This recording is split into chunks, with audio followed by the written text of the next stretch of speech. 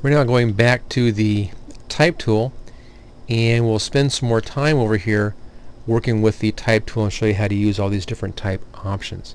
You've already seen how to do the basic type entering. Simply click and begin typing. And when you're happy with your type, just click on the green check mark and you then can set that type in place. If you want to edit your type, just go back to your type tool and select your type. You then can do anything you want to that type. You can change your typeface if you want to. There we go. You can change what it says. You can change the color of your type. You just bring a window down a little bit here. There we go. Click on color.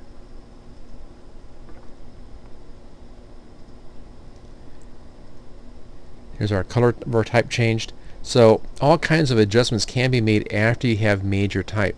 You can change your font size, adjust leading, and so forth.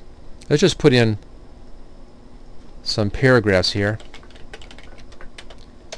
I'll call this paragraph 1, paragraph 2, and paragraph 3. And let's look at the leading on these paragraphs. That's the spacing in between.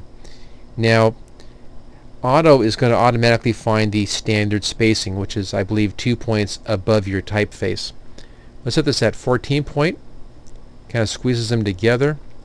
48 is the same as the typeface. You can see there. 60 is further apart. So you can see how adjusting the leading adjusts the spacing between lines, between multiple lines. There's 36, real tight. So that's what your leading does. You can also type in a number. Let's say I wanted to have this at 40 points. You can type in a number as well. Let's do 42. When you're happy, just choose OK.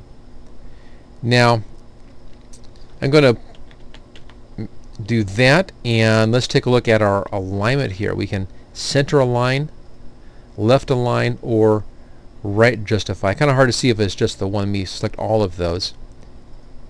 There's centered. Pull that back in again. There we go.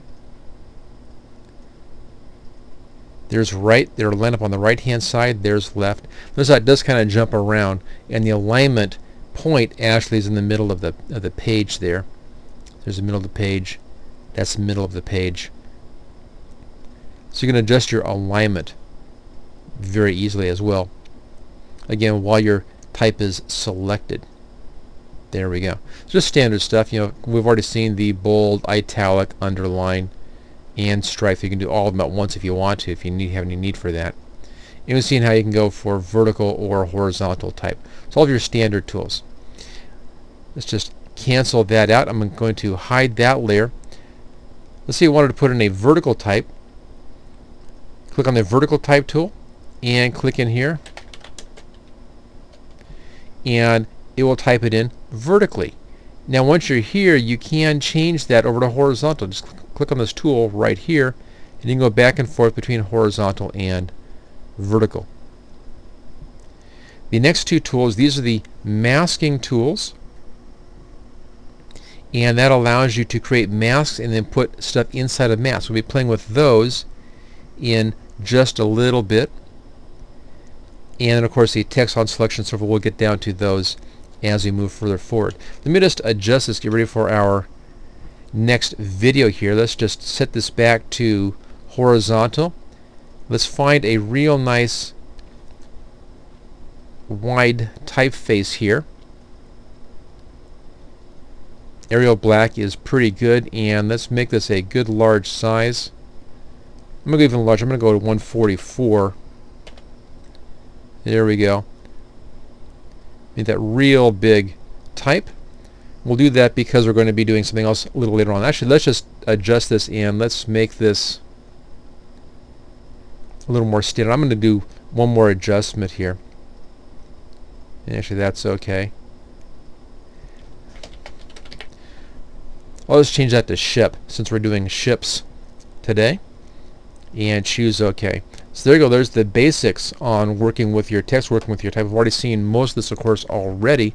But let's now begin to do some fancier stuff with our text. Again, notice how as you put in text it goes onto its own layer.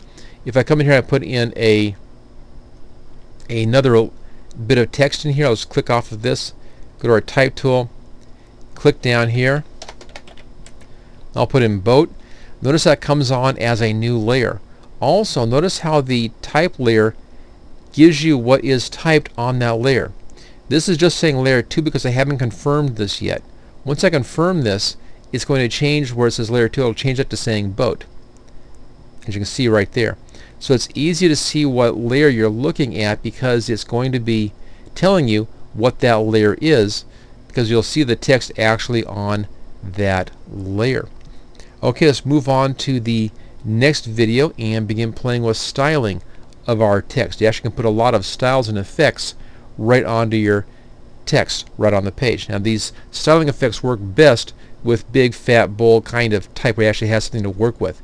They don't work out very well with thin type. Just keep that in mind when you're working with your layer styles. Thank you for watching my video. I hope you found it useful.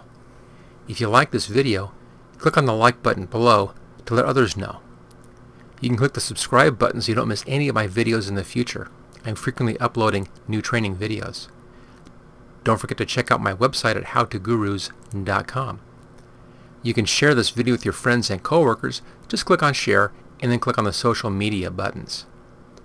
Feel free to comment on my videos. I try to answer all comments as quickly as I can. And finally, you can get all of my training videos on DVD at howtogurus.com. Thanks again for watching.